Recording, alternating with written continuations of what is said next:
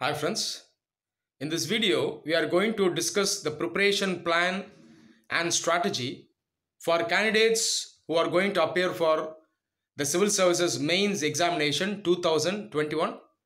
I prefer to call this as the progressive preparation strategy. The reason being, there is nothing separately called mains examination as such. The scheme of the examination, within the scheme we have the prelims, the mains, written as well as the mains interview. So the written part of the mains examination is nothing but a separate stage within the examination. This is not a new examination. Okay. So I would like to share certain important guidelines with you so that you can attend the examination well and come out with flying colors.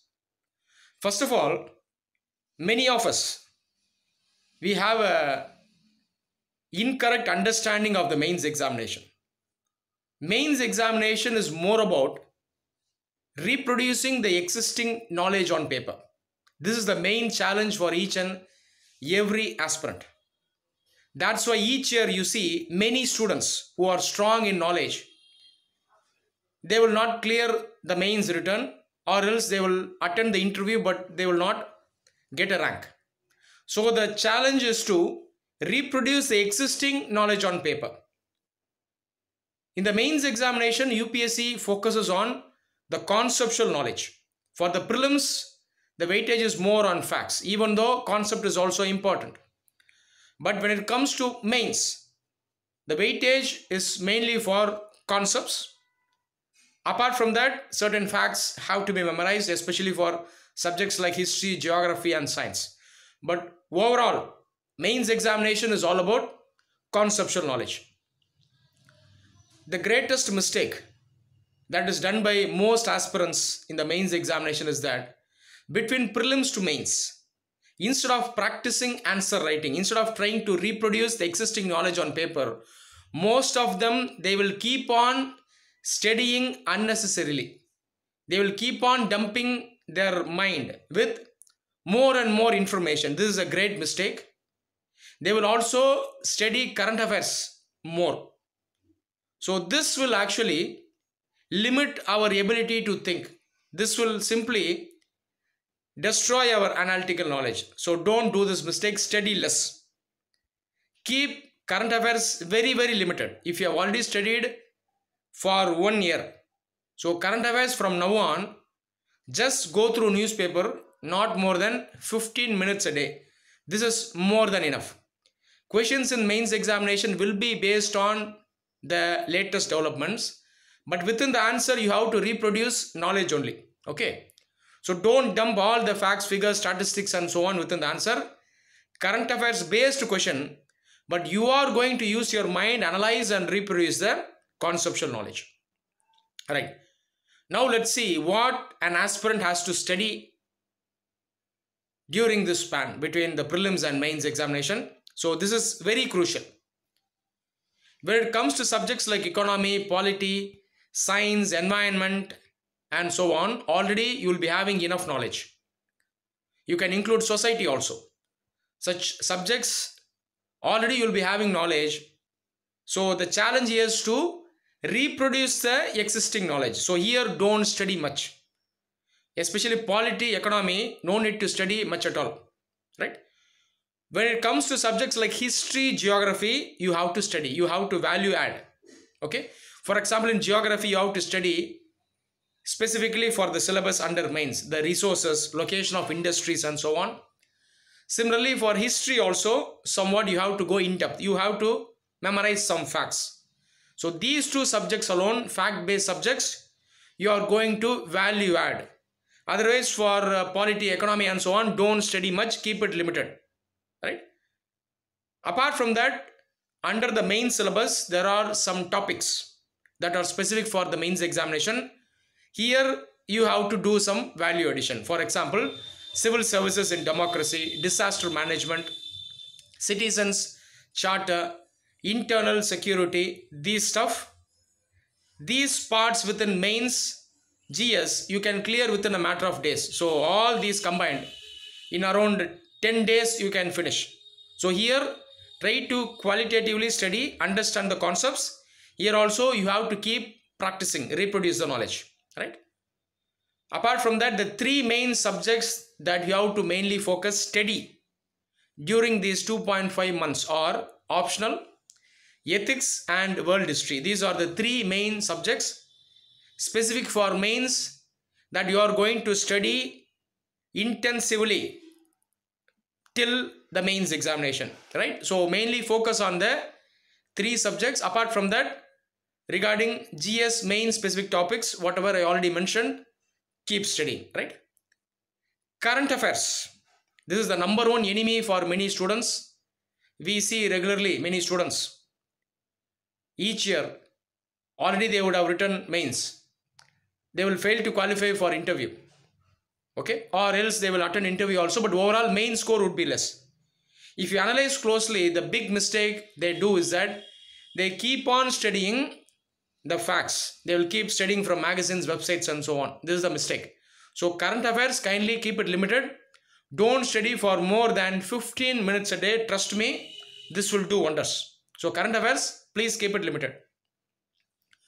Overall, ethics, world history optional and specific parts of GS. Please do 2 full revision before attending mains exam. So first revision can be somewhat long revision. Second revision can be a fast revision. So do 2 revisions overall. For optional, 2 revisions must. So don't compromise on optional. So this is the study plan for you. The next important thing is test. That is practice. This is very, very crucial. Before attending test, please keep in mind, you have to do a very, very important activity. Using the existing knowledge, you keep taking notes, write notes for important topics within the main syllabus, larger topics. For example, agriculture, sustainable development, women empowerment, civil services, defense, security, and so on. So larger topics within mains, you keep taking notes. Don't refer to any book or internet. Using your existing knowledge, try to reproduce the knowledge on paper. This is a very important activity. This will do wonders. So start doing this from now on. Keep taking notes in the form of synopsis. Please take notes using existing knowledge. For example, let's say social issues, problems faced by vulnerable sections of society. So you put these topics, okay, social issue, problem faced by vulnerable sections of society, in society. Already you will be having adequate knowledge regarding such issues. So try to download the knowledge from your mind. So you can put subtopics, women, tribals, BPL people, SCs, farmers, and so on. So under each topic, you list down the issues, the problems faced, and you write down the solutions also. Already you will have studied the name of the schemes and so on. So write the name of the welfare schemes under each subtopic. So keep taking notes. This will surely do wonders. Apart from the notes, you have to do answer writing practice. First thing, take previous year paper starting from the year 2013. Take GS paper 1, 2, 3, 4 and essay. Try to solve answers at home. Whatever you are able to solve, solve it.